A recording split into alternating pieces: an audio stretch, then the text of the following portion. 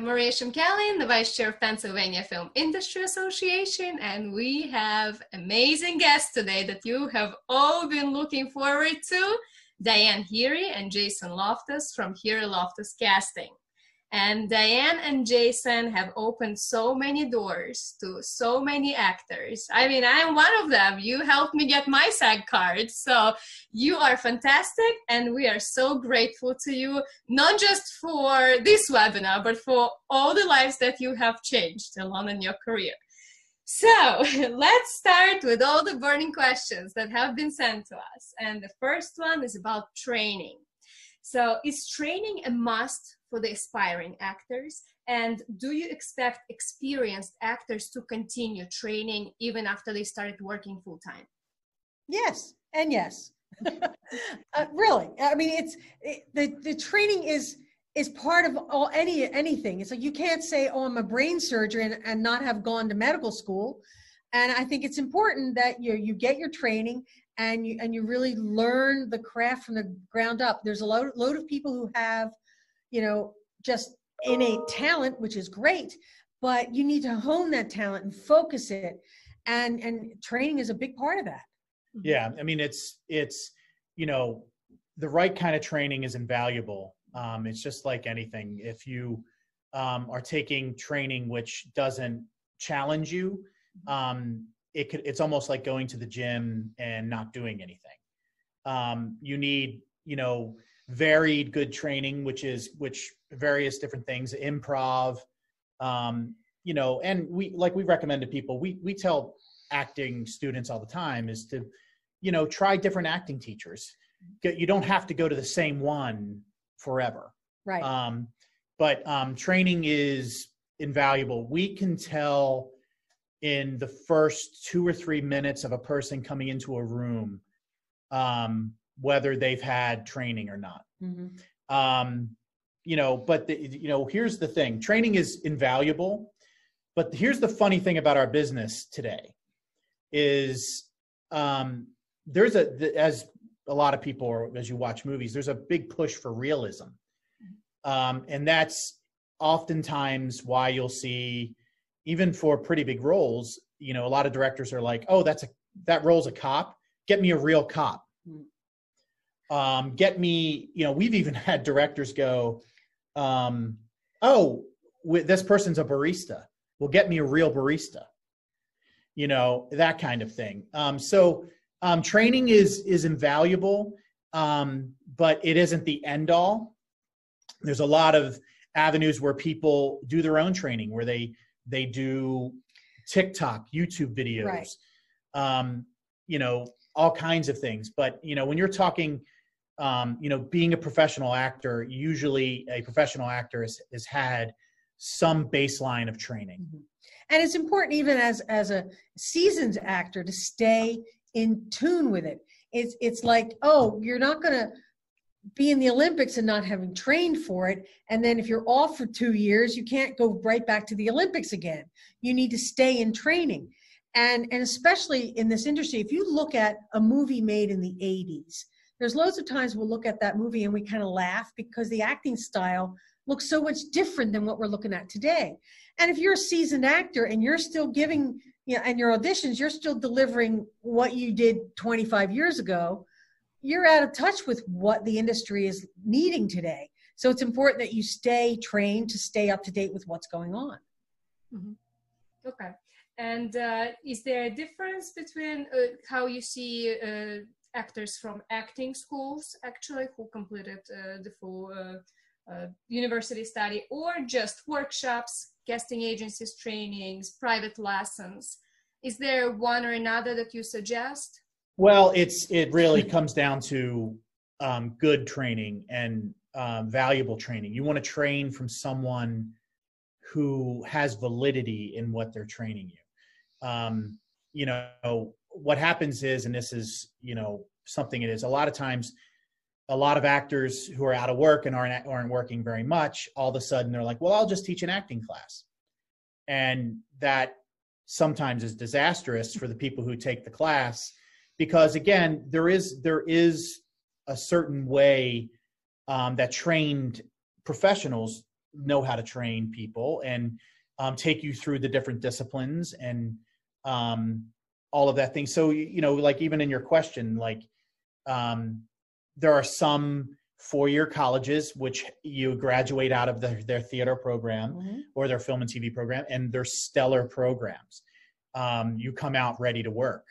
Most of them are not. Yeah, a lot of them don't train their actors to be a working professional. They're training them in acting, but they still aren't giving them a focus of what the professional world is asking of them. But it really does depend on what the individual actor needs. And some actors, you know, they're really good and they find, oh, I'm going to just take a couple workshops here and there, which are okay to get yourself started. But a starting workshop is exactly that. You know, you need ongoing training. You need to be, you know, stay in touch with what's going on in the industry. So you need it really is buyer beware in that business. Let's be honest, because there's loads of people who hang out a shingle saying they're an acting teacher and they're not very experienced, or they're just not that good. So you need to understand, look to who they're also teaching and how they're teaching, and just check their validity, because you can take acting classes from an acting school. You can go to a college. You can go to seminars. There's all these different places to go.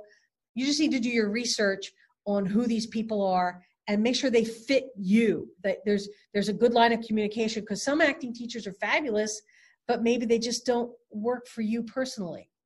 And that's an important factor you have to look at as well. I mean, it should be challenging. You should feel like the other people in your class are people that maybe you think are better than you. If you feel like you're so much better than everyone else in the class and everyone's a beginner and you're a little bit further along, it's not really doing you a whole lot of good. And as an actor, one of the most important things that actors learn as you go along is, in this business, a lot of the businesses revolve around taking money from actors, headshots, acting schools, even some agents. So they look at you as the talent, as the mark.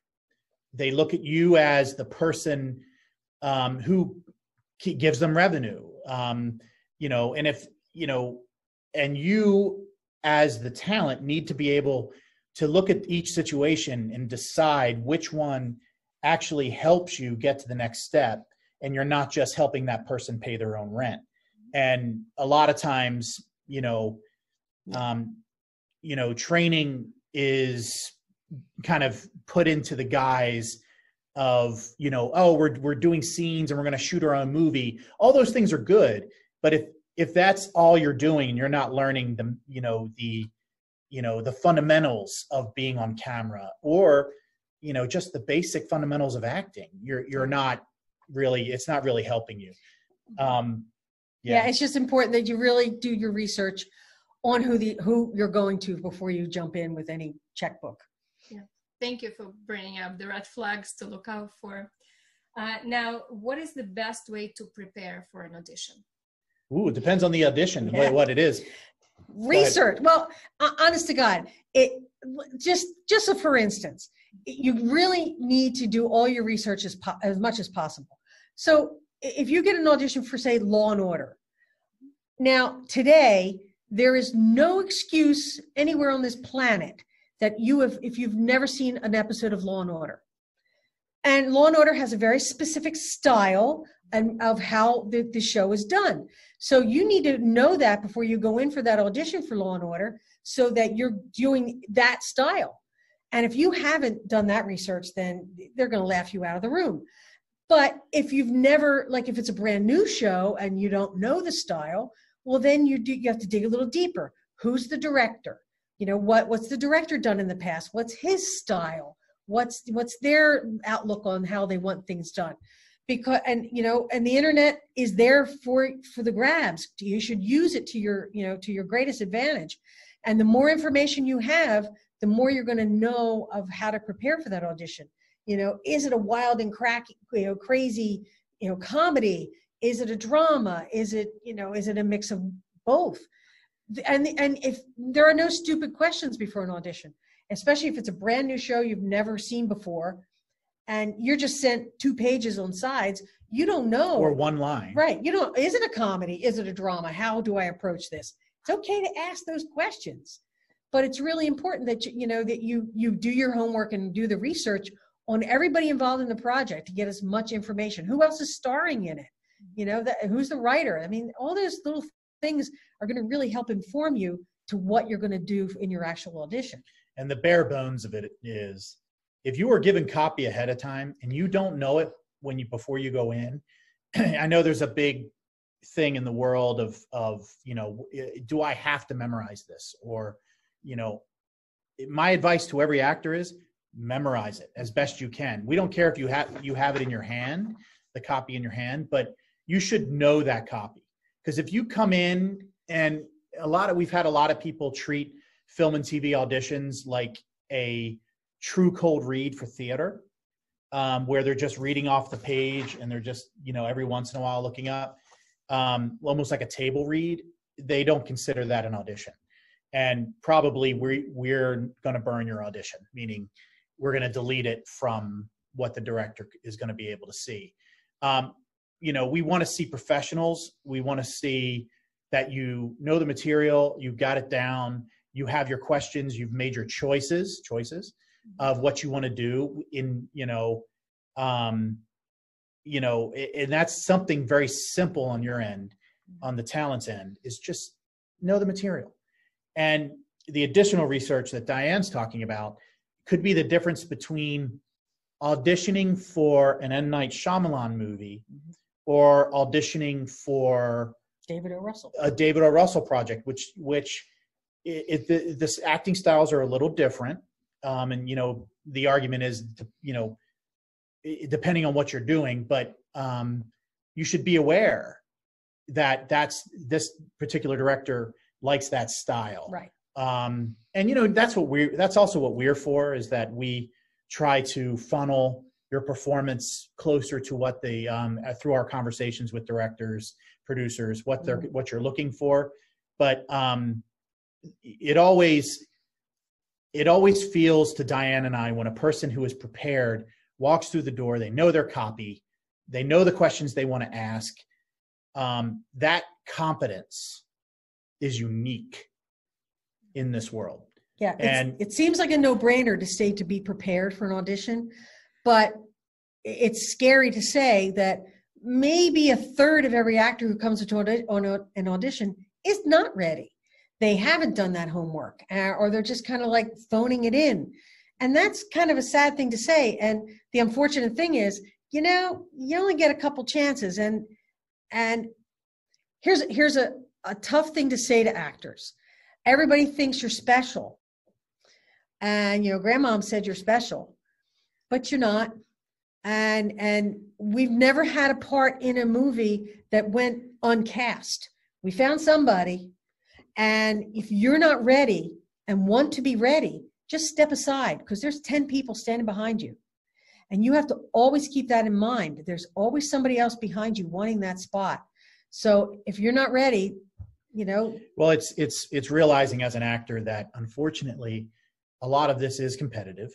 And, you're trying to find the right person which fits into the role.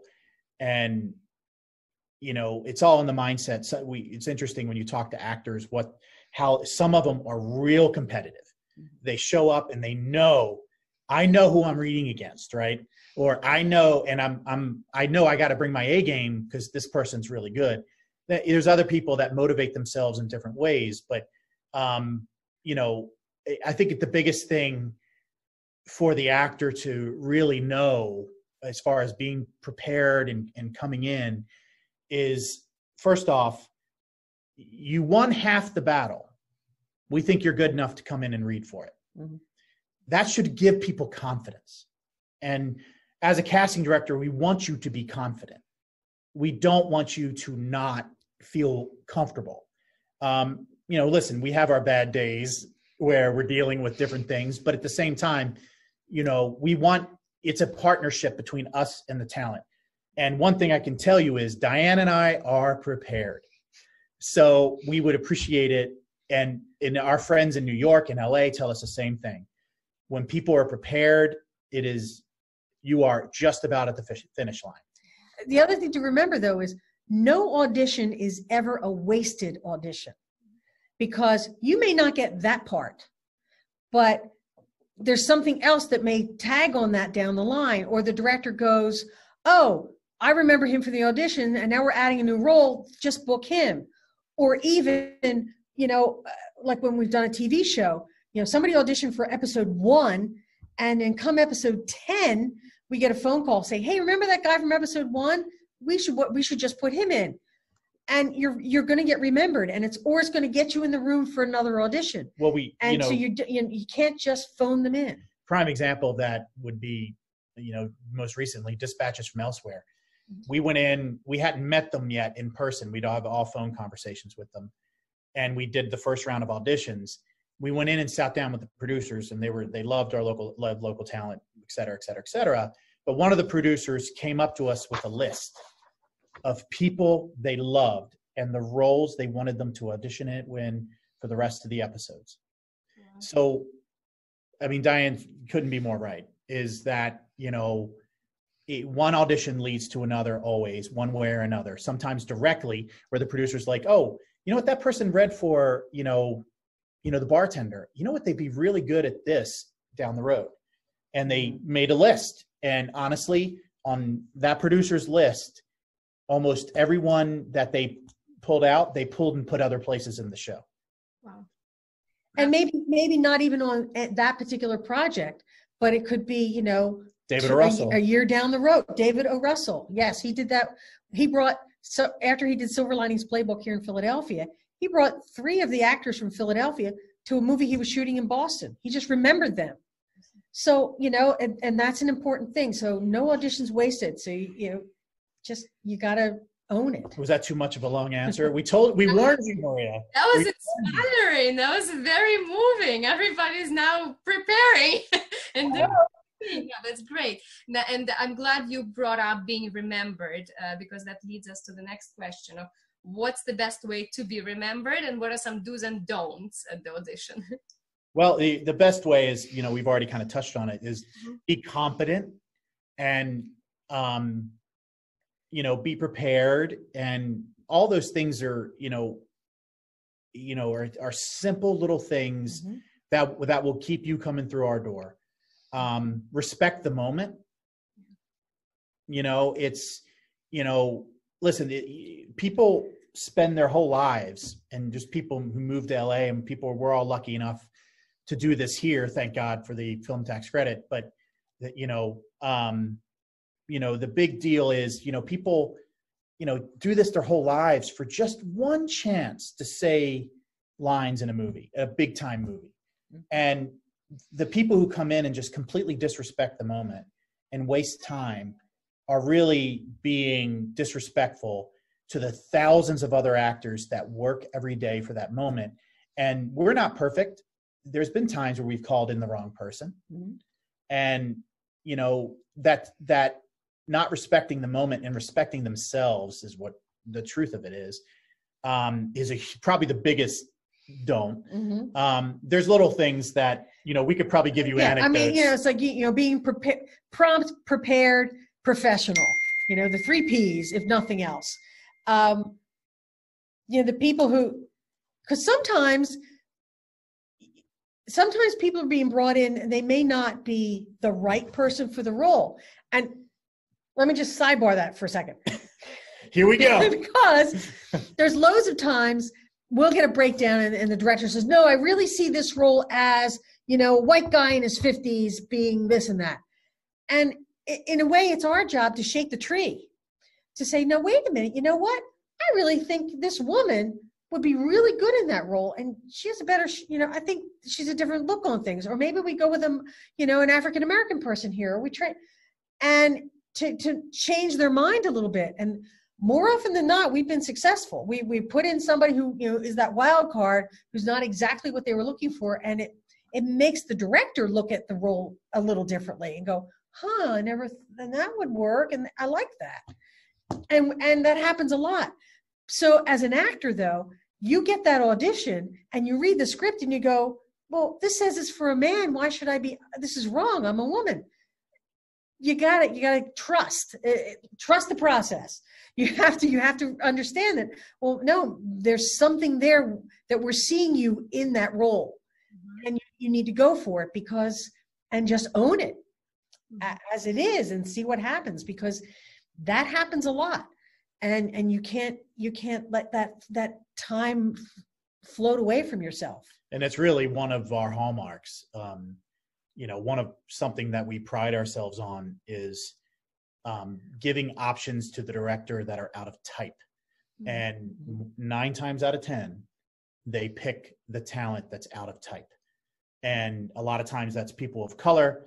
That's meant, putting a male role where, female, just depending, or the opposite. And they want to make those decisions. But sometimes when they're in the middle of writing a script, and the writers, they just are like, okay, this is a white guy, or this is and it's kind of our job to help populate that world. And it's something, that we're lucky in Philadelphia is this is such a diverse city, that we have been very fortunate and been successful for us in doing that with productions. And yeah, so back to your question about do's and don'ts. We're just going to go around the world. Come back. Anyway, but like coming into the audition, it's like, yeah, you need to come on time, and that sounds like a stupid thing to say and ridiculous, but it's a big deal. We had one director who like 3 of the people came late for their appointment time, and this director, a fairly big name director who I won't name, but he left the studio, went out into the lobby, and tore into the actors who were late. Wow. And how dare you come late? And why are you doing, you want to be a professional in this business? And he just laid it out. It was surreal because they were so happy that the director, who's known, was talking to them, but also being reamed out at the same time. It was was brutal. It was quite a, but he said, you want to be part of this business. Well, then show that you want to be here. And and respect your time, respect everybody's time. It was an interesting time. The best was I could be looking at location pictures, so he was yelling at. But it's like coming prepared, doing your research, coming on time, and coming in and owning what you're doing and enjoying it. I mean, it's a tough process, and it can be scary, but also consider the odds of this industry, where odds are you're going to, for every 10 auditions you do, if you book 1, you're doing well, or even, out of 100 auditions, you're sometimes. An unbelievable success. So that's a big deal. So you're going to be doing more auditions than you're going to be doing jobs. So you should start enjoying the audition process, because that's part of the life. And it should be, there's a learning experience to that of, what did I do right today? What did I do wrong today? How can I fix it? But, just understanding the whole process of what you're going through, that's a big deal. And a lot of actors lose sight of that because they're all about, I just want to book this job, but you can't book every job. So you go in thinking, well, but this audition might lead to another job somewhere else. Yeah. One thing that we've watched a lot over the years is the countless talent that we're bringing in for roles here, that, booked little things with us, or, whatever, because we do all different kinds of roles. I don't like to use the word little, but it's true. I mean, sometimes it's 1 word, sometimes it's 1 line, sometimes it's 4 pages. It just depends on what the person does. But we've dealt with so much talent over the years that have used what they've gotten from the Philadelphia market. And we know so many people in Pittsburgh who used it as a springboard to take them into New York or LA. And we've seen, some real success stories of people who treat this, understanding it's a business of rejection, understanding it's a business of you don't get most auditions, and treating it all like a ladder. And it's the healthiest way to look at this, because I see it, and I say it to Diane a lot. It's this is not easy for on the actor side. are auditioning, and a lot of times they don't really fully understand how they did. It's hard for us to give feedback because sometimes the reason why they're not chosen is the other person in the scene has brown hair. Mm-hmm. They look too much like the lead.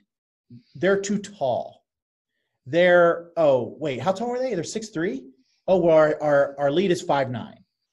You know, there's so many reasons why talent doesn't book to go along with, you know, the normal reasons you would think that, you know, it's such a difficult life to kind of lead that, you know, we found that the people who are the most successful at it, you know, you treat it just this begets this opportunity, one rung on the ladder, grab it, you go up. You don't expect to jump from the bottom of the ladder to the top. There are people who do that, and we should all be happy for them.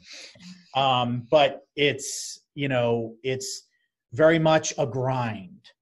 And actually, almost every position that you work on in TV and film, commercials, wherever, it's a grind for that person to be where they are. For that person to become the director, they grind it mostly, you know, and, you know, that's probably, you know, one of the biggest things, you know, we can really say for actors. And, you know, as far as, you know, I don't even know where we started and how we ended up here, but the, you know, it's one of the amazing things to watch. That's wonderful. That is also inspiring that you see this growth in people who just started maybe with one. I mean, we've seen people come in who, it's just like you're talking about, like experience level. We had people we met who, one, you know, woman, you don't want to say her name, but she started on Creed doing background work, and she had no idea what this business was. Just has been a mother. Her kids were in high school, and she had all this free time, and she was like, "Oh, I'll just be an extra." Well, then we were like, oh, you know what? We have a commercial you might be right for. We brought her in. She booked it. Then it led to her thinking, you know, what do I need to do? I need to take classes. She found someone locally. She's been taking classes, and she has progressed to the point where she's auditioning for TV and film in New York.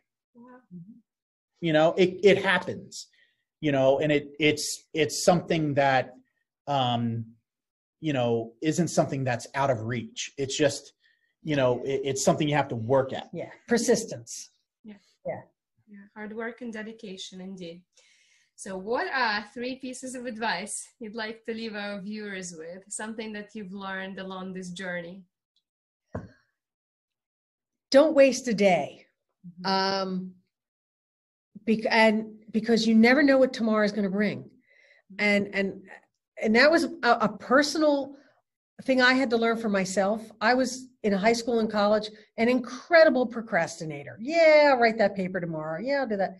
But I've since learned that I do everything. I don't put off till tomorrow, because I don't know what tomorrow is going to bring. So if I need to get, you know, these things done, so I'm free for whatever tomorrow will bring, then I'll do that. And hey, if tomorrow brings nothing, well, then I get a day off to go to the park. But I think that's a big thing of like, don't put off anything. And it's like, oh, well, you know, you wanted to get new headshots. Well, everybody says, I'm going to lose 10 pounds first before I get new headshots. You'll never lose those 10 pounds. Just take the damn headshots. Not to be negative. Let's be serious. Let's just be honest. So it's like, yeah, but you in that 6 months it's going to take you to lose those 10 pounds. You just lost 6 months of possible bookings because you didn't have good headshots. So go for it, and then do them again when you do lose those 10 pounds. But I think that's a big deal of, don't put off anything. Don't procrastinate, you know. It's like, oh, I've always wanted to learn to ride a bicycle. Well, yeah, because how many times have we, on a commercial, we need somebody who knows how to ride a bicycle. And you can't learn that in a day, but if you had started practicing a couple years ago, you'd be ready for that commercial or whatever. And that was for myself a big deal of, no, I'm going to do it today because I don't know something else is going to blow up tomorrow. So I'll have other stuff done and we're ready. That was a big learning learning curve for myself. It's something that she brought to our business and, taught me, is that we do that in our business. When something comes in, we do it now. Yeah. And there is no holding off. We don't have a secretary who screens our calls. We answer the phone as it comes in, all of those kind of things. And, those are things that, we think that a lot of people don't do. But, I guess in something that I've picked up and learned in this business is, I started as an actor, had moderate success. And, what I really have learned now at 45 years old, which I wish I would have known when I was 20, is there's something about human condition, and especially with actors, is, I need to be like that. Oh, I see this successful actor, so I need to be like that. I need to work on my body so I look like that. I need to, I need to be someone else. I need to do something special with my hair. I need to do whatever it may be. What I have learned is it doesn't matter. What matters is people, and this business responds to people who become comfortable in their own skin. Mm-hmm. And it's a tough lesson for people, because it takes us all a long time. But the people who, I don't know if he would mind me saying, but we have an actor in town who's very successful. He's a big guy. He's very tall. He's a big gentleman, and he's so comfortable in his skin that he can do anything.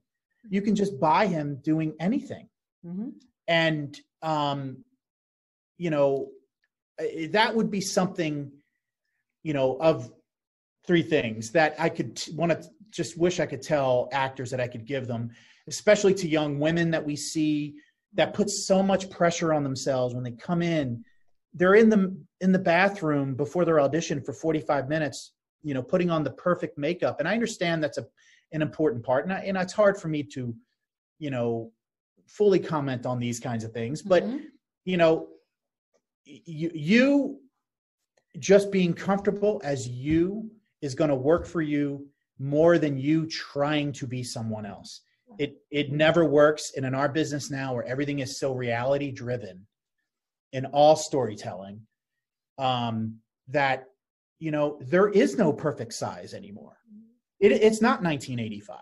You don't have to be blonde and size 0. You don't have to be, Arnold Schwarzenegger. You don't have to be those things. You can be anything. In fact, we want people as you are. Mm-hmm. And, without going too far into that, it's something that, is really was kind of eye-opening for me to learn over the years, that the people who are just kind of like, this is who I am, are the people who always are the most successful. Wow. Yeah. So yeah, and the only other thing I could think is, it's important for you to be comfortable in your own skin, but also understanding the industry as the industry is always changing, and information is always power.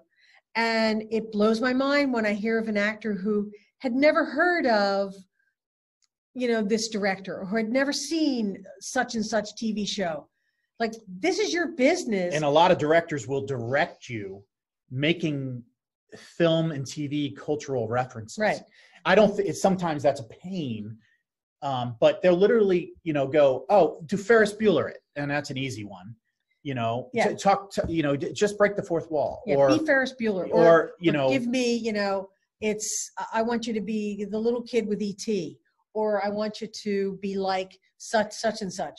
It's important that you're educated into the industry of, how people talk, but not just that, but, read the trade papers. Yeah, reading Variety and Hollywood Reporter, I read it every day, and loads of times there's stuff will never apply to us. But every once in a while, there's little things that stick in the back of my mind. I go, that's happening. Well, if that's happening, this might happen. Like independent producers who've been indicted. Well, yes. Who call and like, I have a project. I have a project. And I remember that name, seeing him in Variety. It's like, wait a minute, he was just indicted for fraud. Huh, maybe not this guy. So, but the point is that you need to stay educated and informed in the industry that you want to be in. And, so, it doesn't take me, 10 minutes to skim through the trade papers every day. But it's those little things that set off. I go, oh, that's an important tidbit I need to know. And it just gives you that little leg up. The more information you have, the more power you will have. And, it's so overused, but it's so true. When money's involved, you're auditioning for a job that pays money. Understand that it is a business. Mm-hmm. And, the overused is it's not show friends, it's show business. And, understanding that, you need to conduct yourself in a professional manner. One thing that, is so apparent now in days of COVID, there are a lot more corporate regulations that go into this, which, we're still haven't gotten all of them from each production, but, this is all stuff that's important. And I have to be able to trust you that you are going to be professional and follow whatever protocol they tell you to do. Because at the end of the day, no one's going to be standing outside your door with a gun saying you can't go anywhere. You need to wear a mask. You need to do this. You need to do that. Production wants you to be a professional, like a business person, and understand this is what you do. Mm-hmm. So, it's a business, being professional goes a long way. Honestly, like we told you, we could talk to you for some of the, if you ask us questions, we could go and go and go. But yeah, I think it's just, it's a wonderful business to be in. It's exciting. And the nice thing about it is you really can start on the ladder at any age. It's not like if you're a football player, once you're 30 years old, you're probably too old to play in the NFL or to get started, So, but you can, be in the business when you're in college and then have another career and then come back later on in life. You can stop and start this industry. It's a little tougher sometimes because you have other people who've been in it more full time and they're more established, but there's always opportunity, and you just have to be willing to search for the opportunity and be open to what's going on. This has been fantastic. We have learned, not only we have learned a lot, but this has been so inspiring and so uplifting. And we really appreciate your positivity, your optimism, and all your wonderful words of wisdom towards our actors. And we hope that we're going to see many more amazing things. We appreciate you calling it wisdom. No, definitely is. And thank you very much for your time. We know you're very busy, and that's great that you're busy because it's crazy times. So very happy to hear you're busy. We're happy to hear that more films are coming to Pennsylvania. So thanks a lot, and thank you everyone who's been watching. It's been Diane Heery and Jason Loftus from Heery Loftus Casting. Thank you very much. Thank you. Bye-bye.